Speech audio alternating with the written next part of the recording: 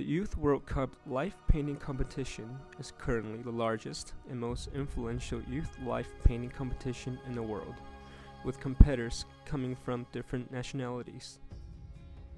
As part of UNICEF's global projects, the Youth World Cup Life Painting Competition has attracted participants from 44 nations in the past 2 years and has raised enough funds for 98 School in a Box, which in turn has benefited more than 4,000 underprivileged school children worldwide. As a result, the Youth World Cup Life Painting Competition not only has gained international media coverage, but also support from many experts in the field. On a governmental level, it has also garnered support from the First Nations of Canada, the Governor-General of Canada, and the Prime Minister of Canada, along with the United States, British, and Mexican government.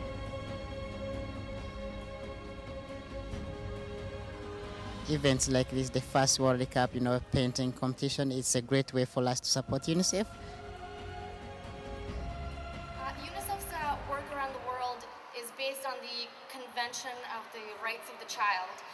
One of the rights that is so dear to our heart and the work that we do around the world is the right to education. So it's very, very touching to us that the funds that are raised through this phenomenal event. Kids that were 4 and 5 years old really caught my imagination. They were fantastic. They had the creativity, the color, the vigorous and enthusiasm behind those paintings that were literally fantastic. With increasing success and accolade, the third annual Youth World Cup Life Painting Competition is scheduled for August of 2015.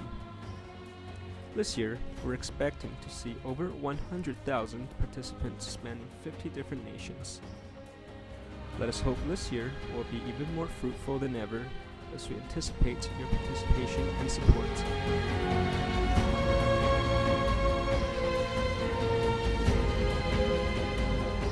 全世界有太多的那种贫困儿童，每年死于饥饿呀，死于这个医疗啊，现在没有一个切实的可行的方案。但是这种世界杯大赛，通过这平台，人人都认知这个大赛，都参与这大赛，每人都1块钱。